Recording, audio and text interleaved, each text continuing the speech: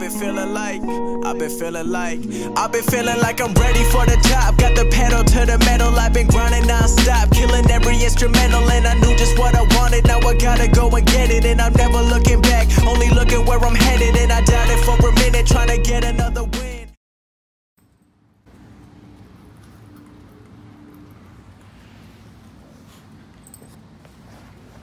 Hi, buddy.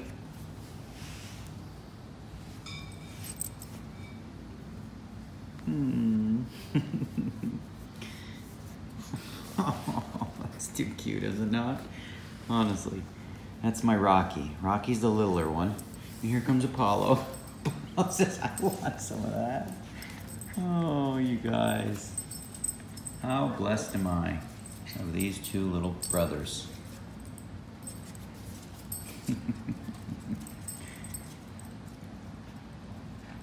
What are you doing? They just, yeah. Come on, Rocky, flip them. Bye, guys. That's good boys. Oh, here we go. Oh, they're on their feet.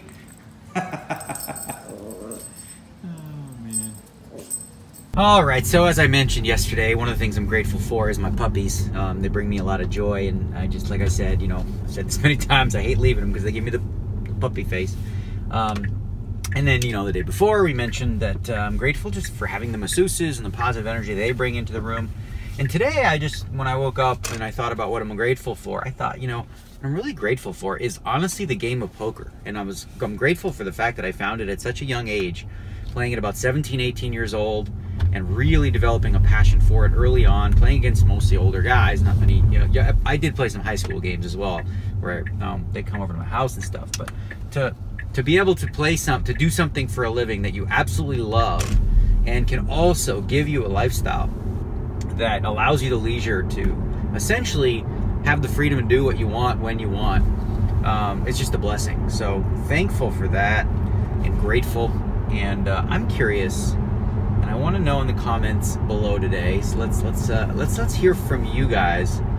What are you grateful for today? And it doesn't have to be something huge. It can be just something simple. Like, you know, I'm grateful for pizza because I'm loving this pizza I'm having right now. Just anything, whatever that comes to mind for you. Today, we've got the 50K day 3, 42 players left. We're excited about the situation. We're just slightly under average, but we have 422,000. Our intention for the day is to end with over 1.6 million in chips. Today's going to be what we call moving day, where chips are, you know, the limits are high, chips are going to fly. And at my first table, we have Jason Mercier. I have the gentleman known as Little Shit on my left, and across from me we have Chateaubriand, who you've seen in the vlogs nightly, displaying a new bottle of ridiculously expensive wine. And I'm sure that will be no different today. He's been drinking pretty straight through this whole tournament, I think. Doing some vodka, switching to wine. So that should be interesting to see how that develops. He's got a good stack of chips as well. So I'm looking forward to it. You know, all the tables are tough, and you know, you're not going to find any easy spots, but I feel good about where I'm at. Patient, ready to do this. Another long day. Let's go. World Series of Poker, day 17. Let's go with 17.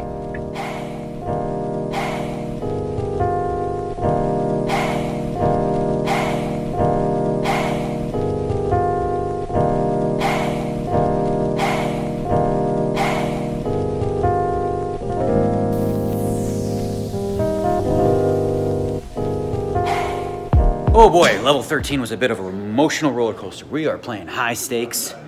Just come off the break, the very last hand, induced the 7 triple draw against JRB. I make 8-5 perfect, which is the 5th best hand possible. He has a wheel. Luckily for me, I didn't fall for his check raise on the river. He 3-bet the turn, and then he tried to check raise me on the river, and I was like, buddy. Psh, seen this movie before. But I do want to share one no limit hold'em hand that happened with JRB early.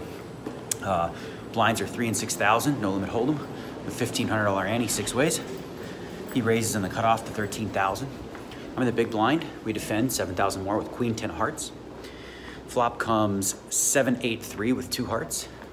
I check, he bets 10,000. I call. Turn is a 9 of spades. I check, he checks it back. River's the jack of hearts, so I make the flush. Also have a 10 blocker, which means something in terms of like, he's less likely to have a 10, right? So he's, you know, if I bet the river, he's less likely to call. However, it's a really good card for him to represent and try to bluff me off an 8 or a 7. So I felt like check was better. I checked. He bet 70,000 into 58, which is a very polarizing bet, right? He's not supposed to just have a straight and make that bet. He's supposed to have a flush or nothing. And if he has a flush, there's a very good chance it's a king high flush or an ace high flush. So I just call 70,000, and he turns over ace 10 of spades, which was kind of a strange bet because with his hand, he probably should bet a lot less than that. But anyway, once he bets 70, there's no check raising happening for us. So anyway, we're at what did I say we have? 440,000 and level 13.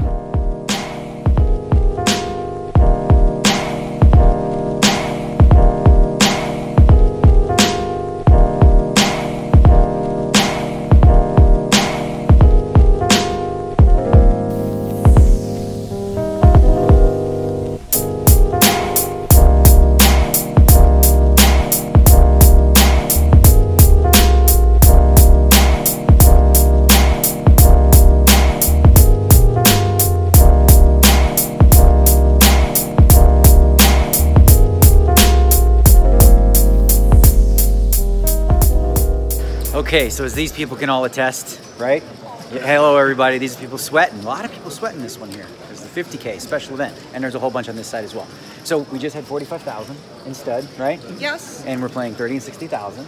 And we saved our last bet when I had aces against kings, and I was pretty sure he had kings, and I catch a queen, a jack, a 10, and he catches an open king. He's got the blocker. And then well, he's not only the blockers, he's got the 3 damn kings. So we folded that one, saved one bet, and now we're back to 190,000. I did this last year too. Really, I was down to like one bet like 3 times. Never say die, right? Where y'all from? Where are you guys from? Chicago. Chicago.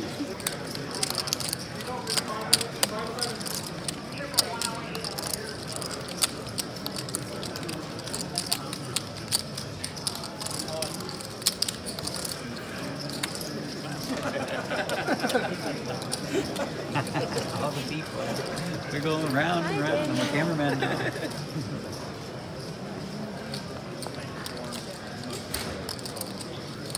So these 3 gentlemen over here, not you, just played a massive Raz pot where there's like the best 2 guys Pavos a 9, JRB wins his big pot, and then of course when he wins the pot, it's an extra production because he films it for Instagram. Now we have another big pot on 6th Street where the best possible hand is a jack. 3 ways with just crazy amount of bets in there. So we'll hang out here and see who wins it.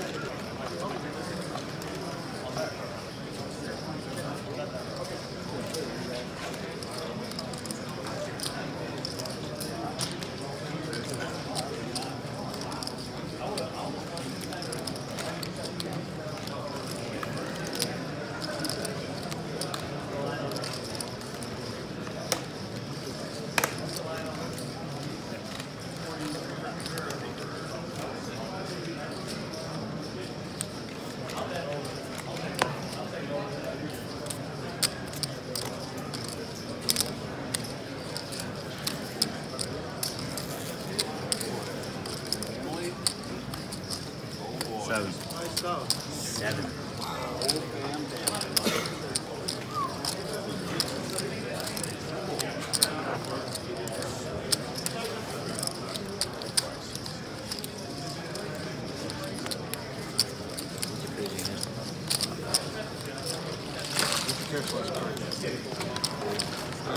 All right, so not gonna lie, there's one tournament of the year that makes me like super emotional, where I lose my emotional stability. It's this one, because the swings are so crazy, especially after, you know, the early stages, everything's chill.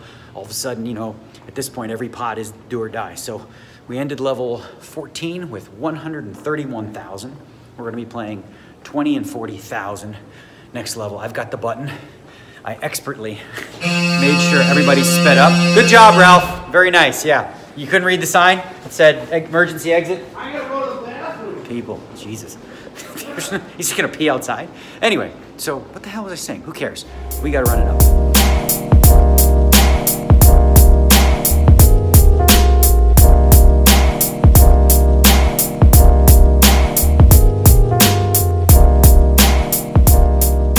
Really hard to put into words right now. how fucking steamed that. Fucking steamed. I'm gonna say fuck a bunch. So steamed right now. Just busted. Very last hand, Raz. Make a long story short. Well, the hand right before I just lost a ridiculous hand. Missed a fucking draw. Like with two guys drawn to dick shit. And I'm drawing smooth. I miss, they make. The last one I needed to catch. I needed to beat JRB's 9-8 low in Raz. And I'm drawing to ace 4, 6, 7. And I catch what's known as a 4 across. 4 across means when you squeeze it, you know that it's a 9 or a 10. So, good news is, I'm 50-50 now, right? So, if it's a 9, I win, because my 9's better. If it's a 10, I'm out. I looked at the card, it was a 10, and I wanted so badly to rip it. I wanted to rip that card, I wanted to rip every card on the table, I wanted to rip every player's face off of their body. I'm so fucking steamed. Trailer time, I don't even know what tournament's next, but it won't be anything soon, I'll tell you that much. So I just took a look at the schedule for the World Series of Poker, and I don't look at it during the 50K because my plan is to stay in the 50K and I'm not thinking about other events to be in. And I looked, and they had the seniors today. I ain't playing that even if I was 85. Then they got this double stack thing, definitely not playing that. And now there's like, the only tournament left is a 7 o'clock event, which is the $365 pot limit Omaha Giant, which we won't be playing that. So there's literally nothing for us to play tonight, which is just fine by me because I'm pretty steamed. The 50K Poker Players Championship is my #1 favorite event of the year.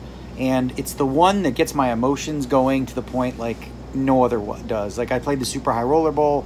I never had those emotional outbursts. Something about limit poker too. You take so many more beats and so many more frustrating things happen that it really kind of adds up and gets me emotional. I really wanted to rip cards so bad. But then I looked at the floor. I'm like, can I rip? Can I rip? I'm like, I know, I won't rip. Okay, I won't rip. I wanted to rip the cards so bad, which is just me being a little shit, you know, like my friend Little Shit.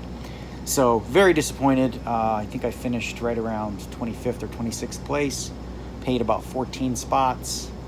But I played my ass off and ran super bad against Tommy Hang. I love the guy. Nice kid, but man, I told him, I was like, I like you, man, but I really, really want to punch you in the face so bad. Oh, God. Just can't believe I'm out, man. I grinded that short stack, and I was like, okay, I did this last year too. We can do it again. But, oh well. So what do we do now? We look forward to tomorrow, and tonight we're going to have a night at home with the puppies. And I got Malia over there watching the puppies for a little bit. So I'm gonna tell her she can take the night off of dog sitting, and then I'm gonna watch Rocky probably. Rocky 2. We watched Rocky 1 the other night, and tomorrow is a very good chance at a bracelet. It's a 7-card stud, 10K. You expect for that one to be under 100 in players, maybe in the realm of like 80 to 85. So a good chance at a bracelet. I like the 10Ks, so we'll be showing up on time for that. And cooling off for the rest of the night. Like, honestly, I don't know if you can feel it, but I'm fucking steamed. But it's better now. I'm going to do like my little breathing exercise. Whoo. Go over the hands and whatever. But such is life. Can't win it every year. And I'm just blessed to even have a chance to ante up. So that's what the focus will be. Gratitude, right? Think about what I'm blessed for.